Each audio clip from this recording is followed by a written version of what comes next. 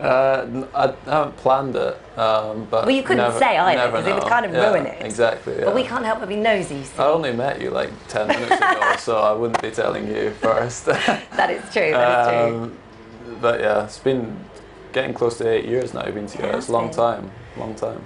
She's been with me since the second time I played Wimbledon, just after the first time I played, so it's been good because her dad is a tennis coach, Yes, and he right. travelled on he still travels on the tour, so she understands the sport well and is used to being away from her dad from a young age, so Yeah. understands that sort of distant relationship.